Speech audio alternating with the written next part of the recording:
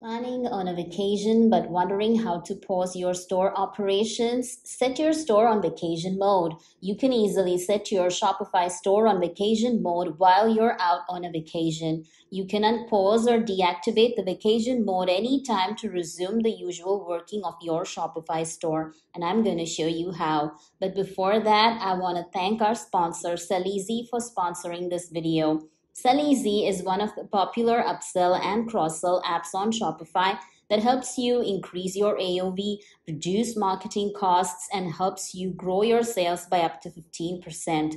Boost your sales easily with its post-purchase upsell abilities to display offers during the checkout process. Click the link in the description to try Selleasy today for free. Now back to the vacation mode.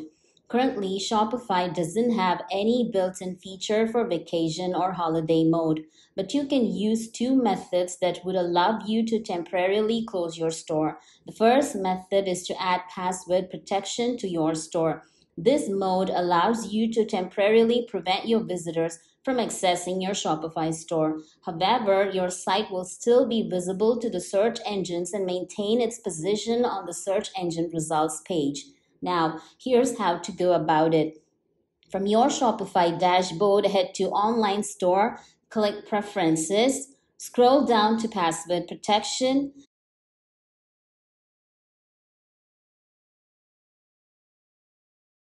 Enter a password which you can share with your loyal customers if you prefer. Enter a message that you'd like to display to your shoppers, and finally click Save. You can remove your password protection to resume operations when you need, but you can remove password protection only after you pick a pricing plan. When you are on a pricing plan, go to Online Store, click Preferences. Under password protection, uncheck enable password. Hit save and you're done. Now let's move to the second method, which is the pause and build option in your Shopify store. On your dashboard, click settings and click on plan.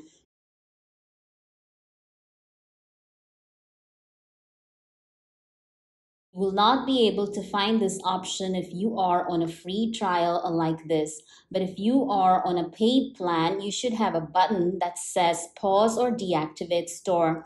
You need to click on that and then you should see an option called pause and build. I'll put an image on screen that shows the pause and build plan. With this plan, customers can still see everything in your store, but they can't make purchases and your checkout will also be disabled, and the price of your subscription will be reduced to $9 per month. Whenever you want to reopen your store, you just need to come back to this plan section and then choose a plan to reopen your store. So that's how you can pause your Shopify store on vacation mode. And again, if you're looking for effective upselling, don't forget to click the link in the description to try the Selleasy app today for free. If you find this video helpful, like, subscribe, share, and hit the bell to get notifications of all our upcoming videos.